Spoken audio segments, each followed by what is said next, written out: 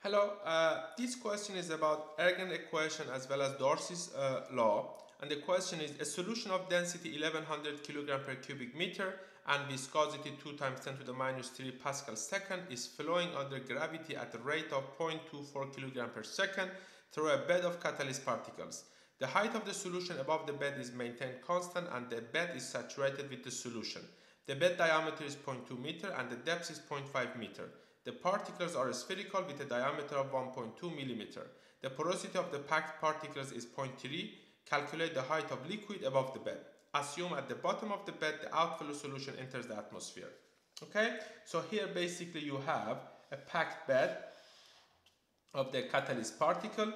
There is a solution maintained on top of this packed bed. Let's call this H. Okay, the question is what is the height of this liquid above the bed. Here the solution flows under the effect of gravity downward. The diameter of this packed bed is given, the height of this packed bed is given, and so on. So first you need to calculate the Darcy velocity, and here the rate is given as 0.24 kilogram per second.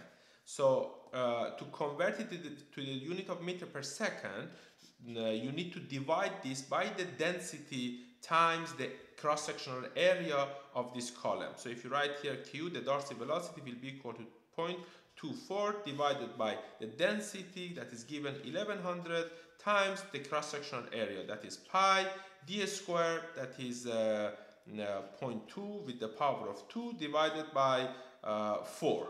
And if you do that, you will get Darcy velocity of 6.94 times 10 to the minus 3 meter per second. Okay, that is the Darcy velocity.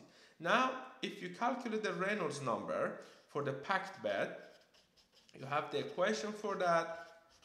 That will be equal to density times the velocity times particle diameter divided by viscosity times 1 minus porosity. You have all these values here, and if you plug everything here, you get the density is 1100 times the velocity, it is 6.94 times 10 to the minus 3 that you calculated here, times the particle diameter, that is 1.2 millimeter, which is 1.2 times 10 to the minus 3, okay, divided by viscosity, that is 2 times 10 to the minus 3, again given in the questions, times 1 minus epsilon, 1 minus 0.3. And if you do the calculation here, you get the Reynolds number of 6.5, okay, which is less than 10, okay. So this means we can assume that the laminar flow dominates because Reynolds number is less than 10. Therefore, Ergun's equation reduces to delta P over L equal to 180 mu divided by d with the power of 2 times 1 minus epsilon with the power of 2 divided by epsilon 3 times q. And basically, since it is laminar flow, you can ignore the second term of the second part of the Ergun's equation. So here you have all the parameters here. You have the q, you have the epsilon, you have the mu, you have the dp, and you have the lengths. You can calculate the delta p, that is the pressure difference between top and bottom of this packed bed.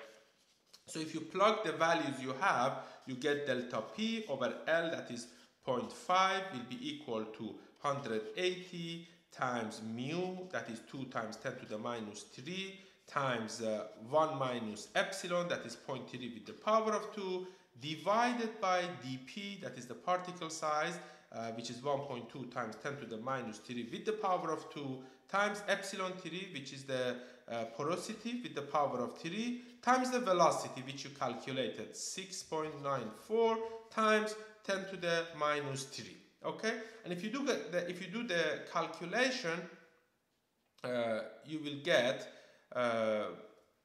this will be equal to 31,488.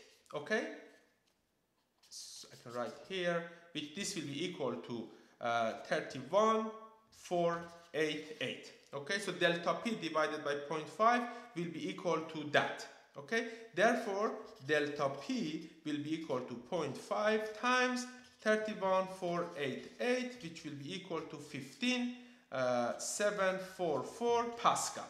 Okay, That's the pressure difference between top and bottom in the unit of Pascal. If I want to express it in the unit of head or unit of length, we know that delta H will be equal to delta P divided by rho G. So this will be 15,744 divided by rho is 1100 times G, that is 9.81. That will be equal to 1.46 meter. So that is the pressure difference between top and bottom in the unit of length. And we know that delta H is equal to H top minus H at bottom. Okay? So, and we know that H top, because this is your column, right? This is top, this is the bottom, right? And that is where the liquid is, which we don't know what is the height of this liquid, right?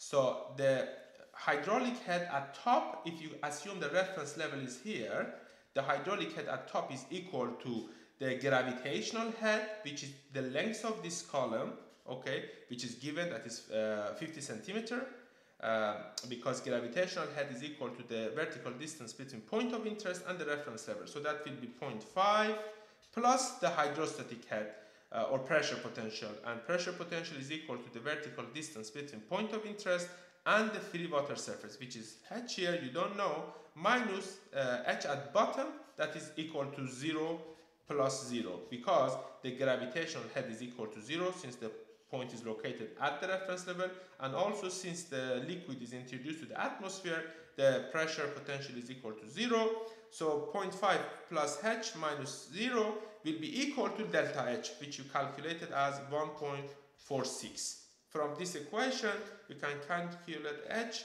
as 1.46 minus 0.5, which will be equal to 0.96 meter.